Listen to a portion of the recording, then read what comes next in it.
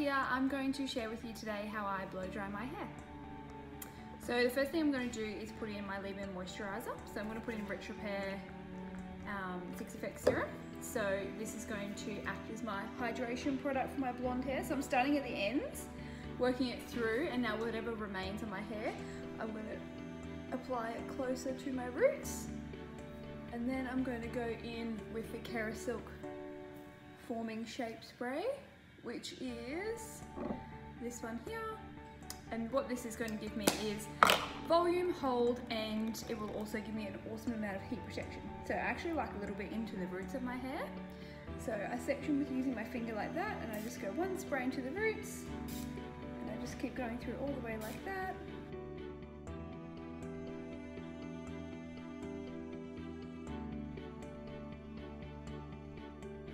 So the first thing I'm going to do is use my hairdryer on full speed, but just medium heat, and I'm going to take out some of the moisture first, so about 40% of the moisture before I touch it with a brush.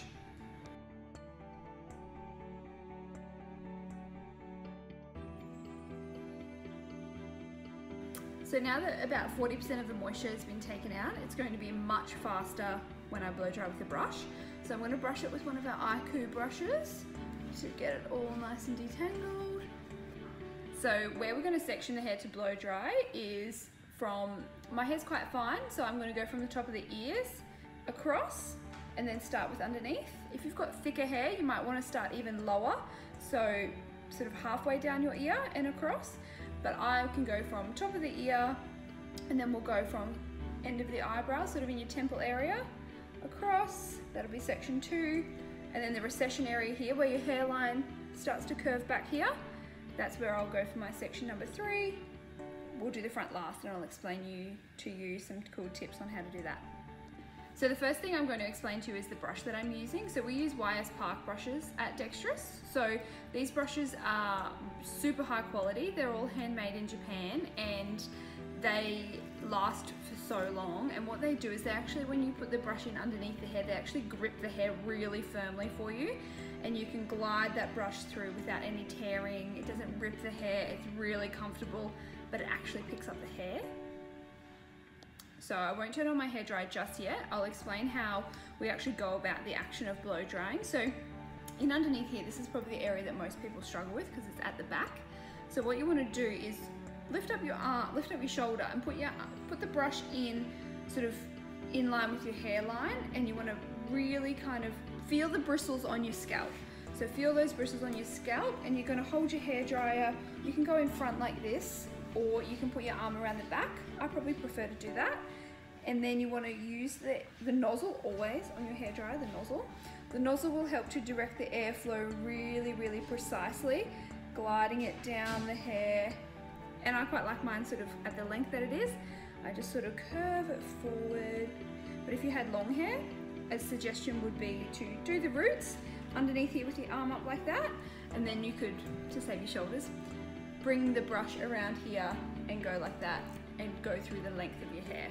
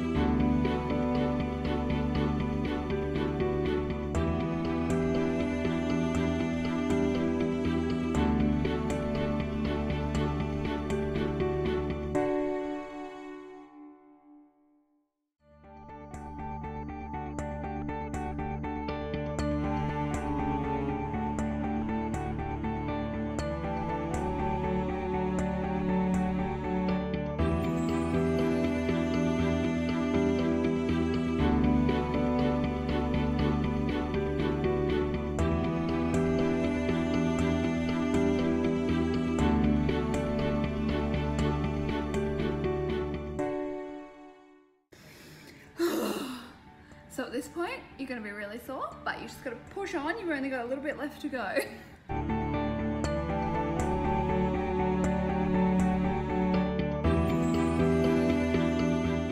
What I want to do now is most of your hair dryers will have a cool shot. So on the Dysons, it's just underneath the on button. So it's just down here, and I'm going to go through and just do a few passes on the cool shot to smooth down the cuticle before I start the top.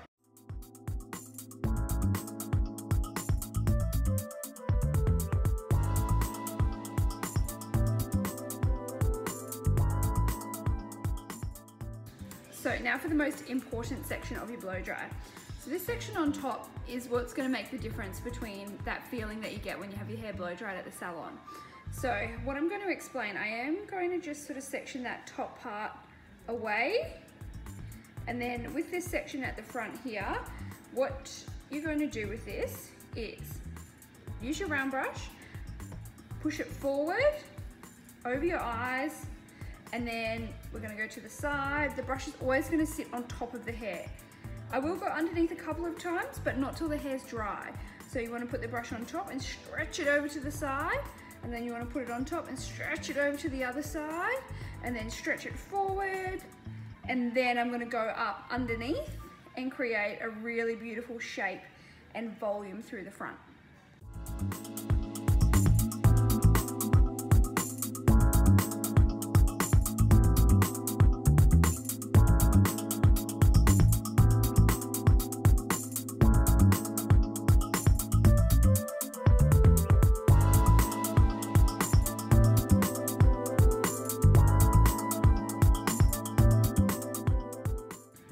So when you're blow drying this section, you want to get the hairdryer in really close to the roots to flatten out any sort of cowlicks or any of those hairline issues that you might have where it separates. This is going to help with that.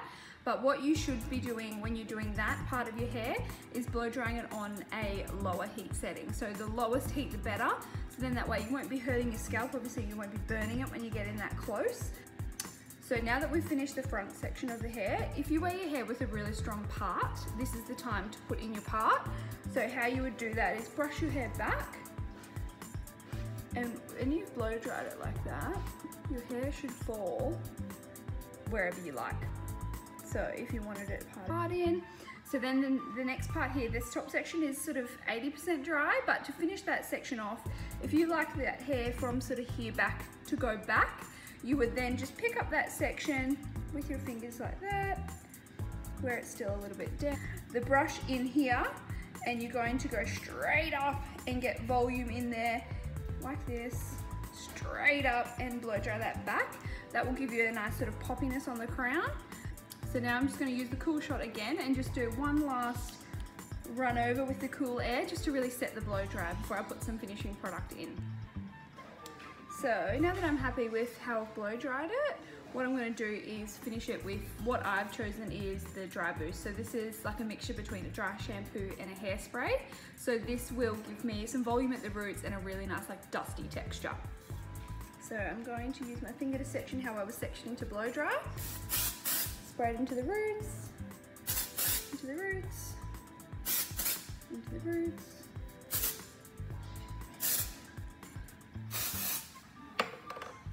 Massage it in, and then that'll give me an awesome hold for the day.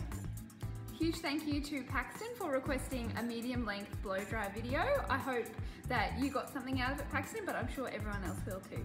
Thanks for watching. I hope that gave you some tips and tricks on how to blow dry your own hair at home.